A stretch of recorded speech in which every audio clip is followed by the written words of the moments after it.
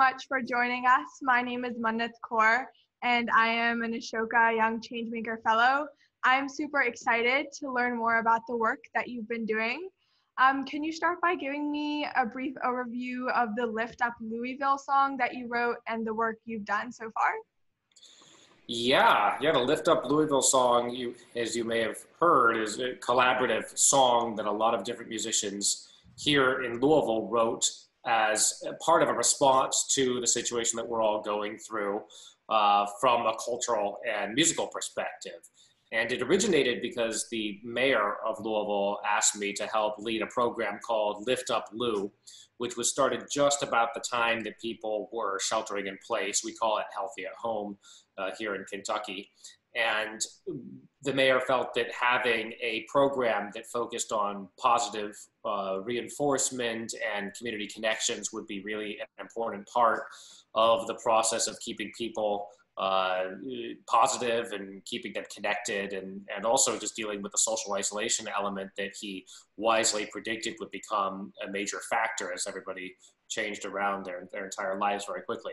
So he asked me to help lead that effort called Lift Up Lou, and he had one specific request, and that was to create a city song.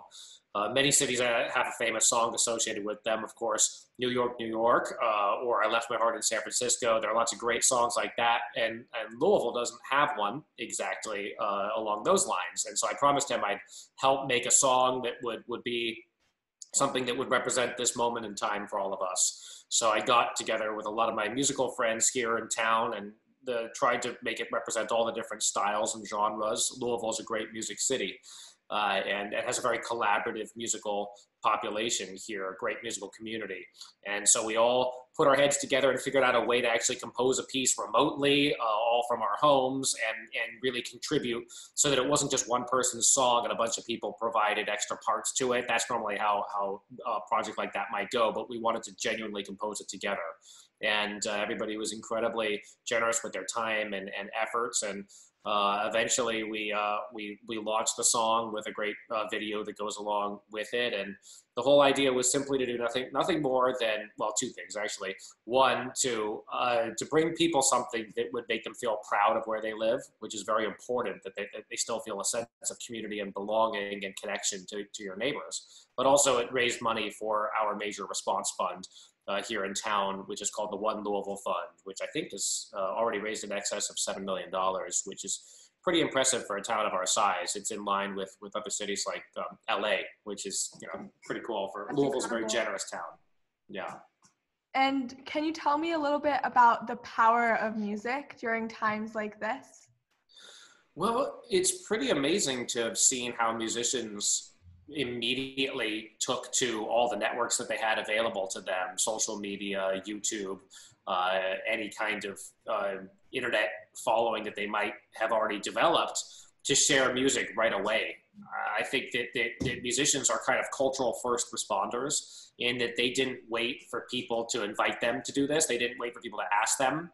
And they actually did not think about monetizing it. They just leapt at the opportunity to share their music because they saw that there was a need for it. And I think in an age when there's already been such a challenge to the music industry by an internet that we still don't fully understand. I think maybe the film industry has capitalized on it and kind of owned it in a way that the music industry has never done. The music industry has been very it's spaced out in terms of its approaches to how to use the internet in an effective way. You get people very restrictive on one side and others that think that everything should be out there and everything in the middle. And all of a sudden musicians didn't ask any questions about how this might benefit them. They just gave. And that's an example of the selflessness that I think is maybe a representation of the best of what cultural ambassadors should be doing. And that's not to say that they shouldn't be compensated for their work. They should be. But at that moment when everybody started staying inside, musicians felt like their music was a powerful tool to heal or to inspire or to keep people connected to an important part of their cultural lives that they just couldn't access anymore. And it really was a great example of how basically the entire industry just said, right now what's needed is the sharing. We'll figure out the rest later on. That was a really beautiful thing. And did you expect it to become so popular for your song to raise $7 million? What's that been like for you? Well, the song didn't raise $7 million. That the whole fund raised $7 million. So we've I would be, if we could raise $7 million from the song, then we'd really be in the record books right there. But that's a good goal for ourselves. It was, but the song seemed to be really popular, and one of the goals for the song wasn't just to be a great song or just to raise money for the One Fund program. It was actually to give people a connection to Louisville's music community, which has been really underrepresented on a national level. It's really high quality. It's a really special vibe that the musicians have with each other that you just don't find in a lot of places, because it's kind of a smaller music community. It's forced us in a great way to interact with each other and collaborate, where in big cities, a lot of times people don't collaborate outside their usual boxes. People specialize in one genre, one style of music, and they don't often cross between them unless very specific circumstances align. Here, we're always doing that, and I feel like it's a really special moment for us to have shown off our entire musical community on a national level. And people really took notice of it, and it's a second kind of diplomacy, but it's an important part of it. It's kind of cultural diplomacy. If people see your town as having an asset like that, all of a sudden they're interested in moving to that town. It creates positive reinforcement about Kentucky and Louisville that we often don't get. A lot of times people on the coast, and as I mentioned earlier, I'm from the Bay Area. I know that there are a lot of times people on the coast, they don't have a favorable view of states like Kentucky or cities like Louisville, even though they might not actually be very familiar with places like this. So it's our job to tell our story in a positive way. So if a song like this gets a lot of national press and people get excited about the city, it can change the way people view who we are, and we need that kind of positive messaging to be a big part of the growth cycle for the city. Definitely. And you mentioned that there's a lot of teamwork happening right now. So what's the role of collaboration been in your changemaker journey? Well, I think that especially in towns of our size, we have about 1 million people here. So it's not a small city by any means. It's a big city with a very diverse population, much more diverse than a lot of people might assume if they've never been here. They might think, based on maybe what they've heard about the politics of the state of Kentucky, they might just assume it's one thing that doesn't represent Louisville at all, honestly doesn't represent Kentucky at all. But because it's not the size and scope of a city like New York or Chicago, it means that you have to work together to get things done. You can't do it in your own silo. The funding isn't there. The resources aren't there to do something just single-handedly. And why would you want to do that anyway? You want good ideas to have ownership from a wide base of people. You want a lot of people to believe in it and to own it and to further a good idea. In the end, it doesn't matter who came up with the idea. It matters that a good idea gets done. And a lot of what I've tried to do at the Louisville Orchestra, which is, that's my actual job, is to be the conductor of the orchestra. But a lot of my work is not so much about just getting on the podium and conducting. It's about giving people a platform to come up with the ideas that we think could transform the community or transform the society. And that means truly working together, listening to what other people dream up, listening to what people need and want from their cultural representatives. And I think it's really important then that when you work together, you're doing it in a way that lifts everybody up simultaneously. So it's not about, just the Louisville Orchestra being successful or me being successful as a conductor. It's about how do we change the way artists and people who work in the cultural world communicate and dialogue with the people that they live amongst. That requires everybody to be on the same page. And there are a lot of examples of that as we've worked on this for a long time. But it also means right now that collaboration is more important than ever, because the worst thing would be maybe one group survives and if the whole culture of the town sinks down, who cares if you have one orchestra or one museum? That's not the kind of city that you want to live in. We need all of these places to be creative and to grow and to think about, great solutions to the issues that we're dealing with. Definitely. So what was it like for you to pivot your focus from just being a conductor to now helping the community and working on COVID-19 relief? Well, I think that like many people, we've seen a rapid shift in entire industries within a matter of weeks Yeah. or even just days. But honestly, I've been going through a personal shift for years and years, where most musicians that they grow up dreaming about being a professional conductor, a professional composer, or instrumentalist. Maybe they want to play in the New York Philharmonic. That's their dream. I dreamed about being a conductor from when I was 9 years old and first saw the San Francisco Symphony.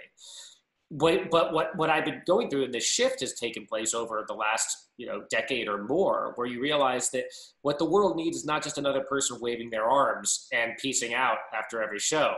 What we need is leadership, and it's hard to justify the expense and the complexity of an organization like an orchestra if you're not leading and serving. And so a lot of my work is more about asking what the orchestra can do for the community. Has nothing to do with that. That's important. You've got to be a great conductor. You've got to study the scores. You have to know everything about the music itself. You have to practice. That's right. Part one. Part two is asking, how can I contribute to society? And that's not something that you get trained to do. Your music teacher is not going to really talk about that. So you have to find that in yourself. And so I'm always asking, what's the impact? What's the change? What's the transformation that can be achieved by doing this project? And, I try and encourage everybody in the arts to think that way, because otherwise we'll always be on the periphery. We'll always be on the outskirts of society if we're just doing whatever we want to do and stay in a room with, four walls and keep the doors closed. We have to be asking about what we can do to serve. Right. That's really powerful. So what would you say then is the power of the individual to make a change? Well, I think that, everybody should be thinking about the world that they want to see. And you can't just wave a magic wand and have the platform that you think that you might deserve, even if you want to see those changes. So you have to be comfortable knowing that going down the path of what you believe in is enough. These days, the dynamics of who has influence and power and who can truly change things are so complex and beyond our ability to determine. It's like the saying of the butterfly wings moving and a hurricane could potentially start. It's like that. The internet we can't understand how things happen and why they take place the way that they do. The world's so complex. But I think that we all have to be comfortable knowing that if you believe in something, we all should stand for something and believe in something. As long as you're going in that direction and you're honest with yourself about that direction, then you're doing what you can. And maybe a giant avenue may open up and you may have an audience worldwide that cares about what you say. Or maybe you can just influence, a couple people that you live amongst and still create that kind of change. We don't know what we're allotted to in life, but either way, you're making the impact that maybe needs to be made on the world if it's something that you're honest about and believe in. Of course. So what advice would you give other people who want to step up and make a change right now? Well, I think that, right now what we need more than ever, especially in this country, we need from anybody that can do this to be just selfless about how we can all improve as a society, because there are so many broken components.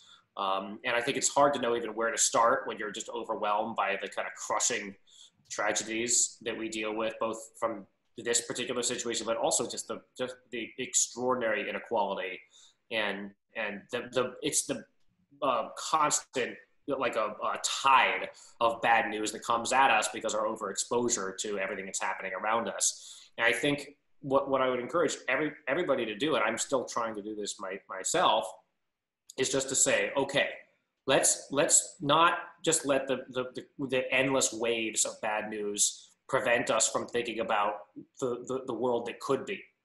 And then we all just go to work, like a bee colony or something like that. We all have our little jobs and we all just go to work. And sometimes it's okay for the bee colony not to know that a storm is coming 100 miles away. That might affect them, it might not affect them, but they don't necessarily need to know that to do their job really well in contributing to a world that could get better. And sometimes it's better not to know that, because that just might make you want to fly away and not be a part of anything. And we need more than ever people that actually contribute together to a shared vision. And it's hard to do that when when leadership is not always giving you a shared vision that we buy into. You know, people need that. We need something inspiring and hopeful to look forward to motivate us to make those changes. But if we are not getting it from the top, then we make it ourselves. That's what I really believe in. You know, I try and live by those principles. Even in my little organization, it's just a tiny sliver of one small town within one, you know, small part of the country, which is a small part of a much bigger world. And it's a model, though. And I believe that if you model something and live by it, that scales to any level of the planet. I love that. It's amazing how you're just taking charge of the situation yourself. So That's what I've been given, and that's my platform. And by God, if I'm not going to run with it, then I'm really not doing my job.